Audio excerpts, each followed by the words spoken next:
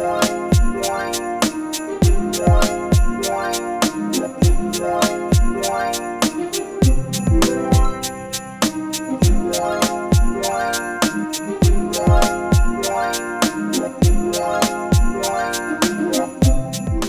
everyone, it's me ASM Arif welcoming you to my new Photoshop tutorials, and today I'll show you how to retouch this type of skin. So if I consider this skin, that is the rough and like this type of color, so how to edit in a smooth type, let's see. If you are new in my channel, please do subscribe and hit the bell icon for the new notifications.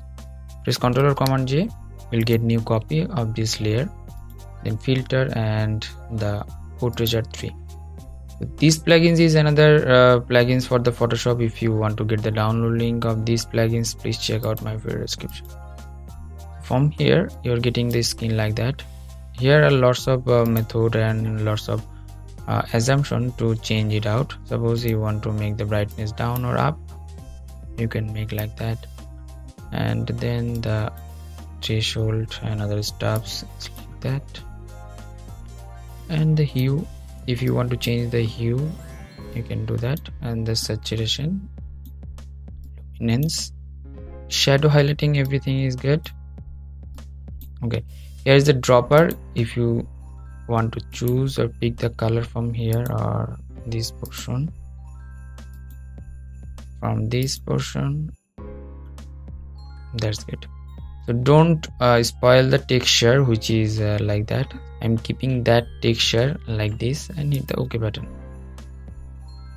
Okay, after that filter again and camera filter. Now I'll do some color correction and other stuffs. From here I'll decrease the highlight a little bit and the texture. If I make it zoom, okay, I want to add some texture. Okay, that's good. 3 or 4 is good. And from the whites I'll make like that. And from here detailing options, I'll add some luminance of noise reduction. If in your photo has some noise, it will help you out to reduce. And then go to the hue saturation. From here I'll just increase the orange luminance and the red, and from here yellow as well. And saturation I'll make it down, the yellow as well, the red, that's good. And now I'll increase the saturation of the magenta and purple, that's good. Okay, luminance of the red, I'll make the increase the luminance, that's good. From here reduce the exposure a little bit, add some shadow, that's good. Let's see the before and after.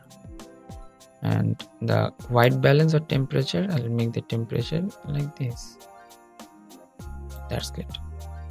And the dehaze portion, I'll make the dehaze like that, that's fine. Okay, and then from the split toning I can change the highlight color and shadow color. From here I'll choose the proper highlight color from here, that's fine. And yeah, that's good. And from here I'll add some shadow, that's good. And the calibration, from here I'll add some like red primary like this, and green primary 13, the blue primary like that. So before and after. I'm saving this preset for you guys, and I'll provide you that preset download link in my video description. Please check it out for the resource file and other stuffs, and hit the OK button. Let's see the before image and after image. And now I'll go to the filter again and Nik Collection Color Effects Pro. From here I'll use another filter to make the photo fulfill editing and like that. So from here I'm using the cross processing. I'm using here the cross processing one, and lots of method over here. Which one is perfect for your photographs? You have to pick up that tone. Okay, this one is good, and hit OK. In this portion you are getting too much light, So for that reason I'll down the opacity, and let's see the before and after.